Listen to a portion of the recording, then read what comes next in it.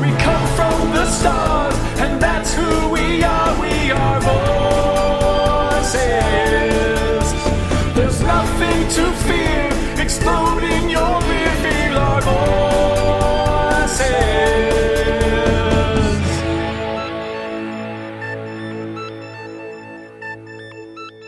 Make ours Marvel. VOR's back. This is Ed.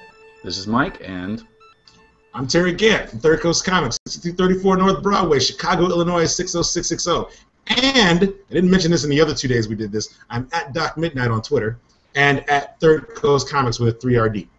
There you go. so act like you don't know, bitches. Act like you don't know. Give it a shot. I dare you. Try it. Great. So yesterday we were talking Marvel movies, and we were just starting to get into the phenomenon of Black Widow, her success through these movies, and just talking about women, just the forgotten women of Marvel Comics, and especially the Avengers. And it's just, it just looks like it's, follow the money, chase the money, and just, you have what you call the ninja hero, and big booby redhead ninja hero, which to me, I agree. And when you mention strong, the buzzword is strong female character, and when you do an animated movie, it seems like 9 times out of 10, it is a tough kung fu redhead, and I'm sorry, wisecracking kung fu redhead or stoic kung fu person. And these movies have just been coming out since like Nikita, and they just keep going back to it. And now we have Marvel's version of it, and somehow this is not boring to anyone. And I think that it's kind of a two-pronged problem, right? The reason why you're constantly getting super sexy ninja chick as the trope to go with for female characters in action movies, the reason you're doing that is because, in a way, or you're getting that is because, in a way, as a comic book going audience, the very source material, right? The female audience is somewhat, it's so ignored that there's no one out there thinking, man, do we gotta? Like, why can't we do something involving any of these other characters throughout the history of these comics and add them to the mix? They don't do it because they actually don't believe that women are going to read these comics anyway, right? Yeah, they still don't. They don't believe that women.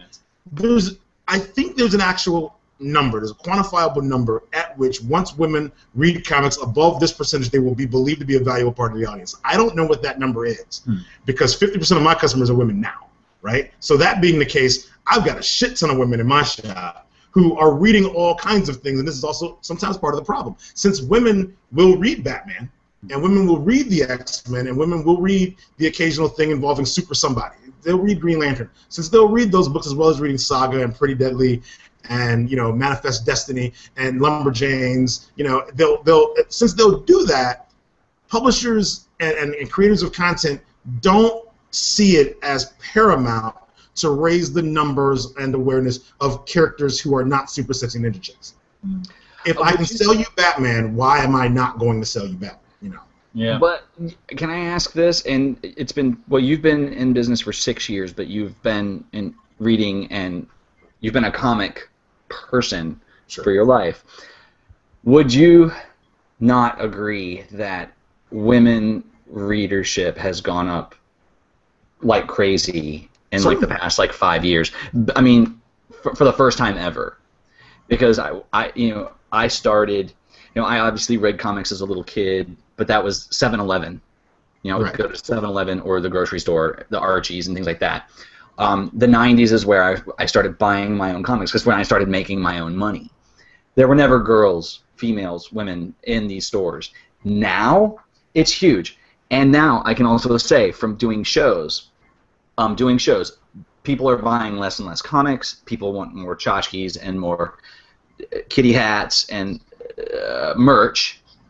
And there are more women every single year, and there are more cosplay brings it in, merch brings it in, and they're starting to read the books as well to an extent. I think it's just the trend now is opening up to women. You're focusing on women, but the women are also have to be placed in the films. This is old content. They're kind of shoehorned into sort of a type. And the super sexy ninja chick, I think, is the best thing we can give them. It's the least insulting thing we can give them. I don't know if they're gonna make them. Least and so like there's the content creators can always find a way to be more insulting. You know? I get. No, you're right. if you give them a minute, man, they will go out of their way to do something insulting in a New York Minute. I think that to me, I saw that thing change. I used to work in the 90s in a kind of a typical fanboyish comic shop, right? Mm-hmm. And then Sandman hit shelves. And once Sandman hit shelves, all of a sudden there were girls from art schools just crowding the floors in a good way, like picking up comics and just loving what they were getting. And when then content providers saw that that was a thing that women were interested in, it was an influx, and it didn't go away, right? Those people by and large stayed around, and if they got priced out or life circumstances changed, they didn't really treat it like comics weren't made anymore. A lot of men do that, but women don't. What they did instead was they said, I won't go and get my material the way I used to get it. I'll get it a different way, but I'll still get it, right? And now what you're seeing is, thanks to the internet, right, and thanks to there being a con somewhere every 5 minutes, right, mm-hmm. you are seeing a whole lot of people more than willing to pay an admission fee or post on Tumblr or troll Tumblr, or well, troll it rather than troll it, you know what I mean? Like they will scrape for content any place they can to get more of what they want, and they're doing it faster than content providers can make it, right? But they're still not being respected and treated as equals. You know, you got super sexy ninja chick in the movie because some filmmaker, some beloved filmmaker, who is so great with female characters, just didn't think hard enough about changing something that is damn easy for him to do. Mm. He loves a super sexy ninja chick, our buddy Joss Whedon. But here's the thing: aren't the movies at least, you know, like we know, like we talked about earlier, they're designed to appeal to mass audience, sure, because the business of movies is business. It's not about catering to every fan or worrying about the reputation of these characters as far as their comic backstory. Nobody has that much time or money to do these stories. But on the other hand, on the upside, is the success of these movies, isn't that helping comics? Isn't that helping bring more money into the shop? Nope. People aren't coming off the street and like, my kid fucking loves Iron Man. Not in a measurable way that. So, all right, for the Avengers, as an example we always use, the business that saw the uptick from the Avengers' success, from all that cash brought in there, was the shawarma business. Shawarma. Those characters ate shawarma on screen. Everybody wanted shawarma right after that. Nobody, like, so Coulson gets shot, or he gets stabbed, right? Coulson's dead, and there's something in Coulson's pocket. Fucking trading cards of Captain America in his pocket. The trading card market is fucking long dead, right? Yeah. It's not like Coulson's locker was full of Captain America comic books. If they show comic books on screen, then people would be like, oh shit, comic books are cool. That's right. This does come from somewhere. That's pretty fucking dope. Every time somebody talks about Sin City, the first thing they say is, you know, it's shot directly from the comic book. Mm-hmm. You know, it's like a thing that they know, but the filmmakers can't wait. It's like their embarrassing secret. You know, you've made an incredibly erotic R-rated film that's going to win you awards, but you've effectively made porn, but we can't say porn. Right. You know, you're inspired by Andrew Blake films. We can't say his name, you know, because that's porn. This is art. You know, it's bullshit. Like, just run it. When's the last time you saw a Marvel movie or even a DC movie? I seen a Warner Brothers movie once. I know of one movie that did have an ad for graphic novels, and I believe it was after the film ended. If you stayed through the credits of this one film, you saw a graphic novel ad, and that happened to be Green Lantern, and Green Lantern stunk. So not a lot of people stayed through the credits. Right? Right. That's the only one that's ever done it. Marvel films have never even said, if you dig this, read this. You like this Marvel film? Jonathan Hickman's been writing a great Avengers run for a couple of years. You like this Batman film? Scott Snyder, Frank Miller, you know, Denny O'Neil. Like, they've never said, go read these guys' stuff at your local comic shop. You can consider a damn comic shop is. You've seen it, you'll find one. Isn't it just implied? Doesn't everybody know they're comic characters? It says at the front, doesn't say Marvel Comics. It says, yup, property of Marvel Comics. It does not say, and go read some. Give us money for it. It never says that. And people do what they're told in films, right? You were told to eat shawarma. You were told to go download More Than a Feeling or whatever the fuck from Guardians of the Galaxy, and you went and did it.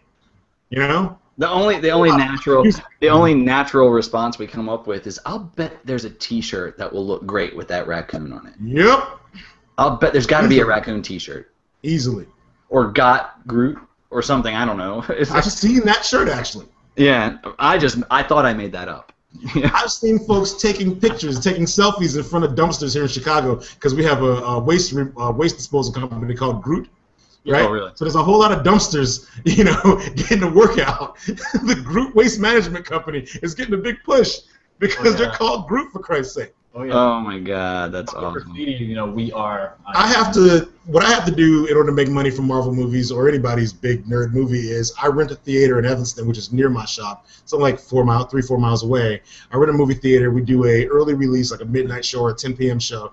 I get to sell tickets in my shop. I turn all that cash over to the theater, right? I get a guest list. We have our own theater. We have a bartender inside of our theater. So within an hour of signing in, you get to go in the theater, pick your seat. There's a bartender there taking your drink orders. I do a giveaway. So basically, I will be raffling off the graphic novels and the comics that Marvel has made or DC has made or whoever's made for whatever this film is. You will walk home with content that inspired the thing you're watching on the screen, and you'll know Third Coast Comics did that for you. Right? I would rather directly have an impact on the future of my shop because I know that Hollywood doesn't give a fuck. Right. Yeah. Sure. I love that. I love that, bringing it back to books. That's great. Always. Yeah. If this was any other, if this was like, you know, if the Three Musketeers got a movie, right? It would not be anything. It would be nothing like the book, and there would be people out there saying, "Just read the book, man." You know, when it's a Marvel movie, it's like, "Oh shit, Guardians of the Galaxy! I can't wait for part 2," and no one ever says, "Let's go buy the book." Yeah. You know, I still sell the book to people. I've sold lots of those books, but I've sold a lot of those books before the movie came out. Right? There was a lot of funny into it. You know what's funny, and it's, hey, I'm just giving you this. I don't know if it's good or not, but hell, part 2 is probably already on sale in your store. You know what I mean? Like the follow-up information is already available. You can already get it. Yeah. Yeah, it happens all the time. Hey, people. Keep out there. A Dame to Kill For. It's like 20 years ago. It's been out for like 20 years. Thank you. Right? Part 2, 3 through 7 are already in the store. I was actually wondering about that because I thought that Yellow Bastard went after A Dame to Kill For. And Yellow Bastard was what I think was part of the first one. They put him in the first movie, yeah. Yeah, so they spliced that up. But, yeah, especially with the Guardians of the Galaxy kids, man, if you want to know anything else, it's all out there at his store right now. Third Coast Comics, 6234 North Broadway, Chicago, Illinois, 60660. Website. What? www.thirdcoastcomics.com. What anonymity? The internet. There is no anonymity on the internet. That is really hard to say. I'm very Googleable, actually. It's really Googleable, you can catch me out there on the internet, sober and drunk ranting. So yeah, you know, that's a thing. Awesome. I'm out there. Definitely. So cool. Well, that wraps up today. All right, and let's see. That's 3. That's 3 in the bag. Look at us. Yeah. All right. So tomorrow we're going to come back. We got some Republicans and feedback, and I think a little more chit chat with Mr. Terry Gant. Sure. Good. Are we just gonna free verse it on this last one? Just free verse it and just talk some shit. We're gonna fill a bucket with names and events, like people we know, people we don't know. Historical events. War of 1812. I'm just gonna go. Take them down. Let's just take them down. They call it the War of 1812, but really, most importantly, is 1811 that led up to it. The prequel was the shit. Oh, you can save it for the Just go blowing your wad. Come on. So we'll be back tomorrow. In the meantime, hey, check us out, vorradio.com, and with links to everything, Facebook, Twitter. If you like the Twitter, kids love the Twitter. Republicom, which the next segment will get a voicemail or 2, and email if you don't like to speak or hear the sound of your own voice. But we want to hear from you.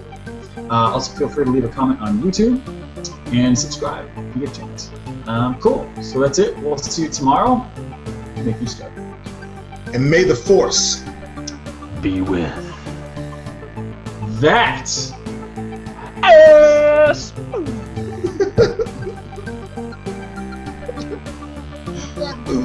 Nice.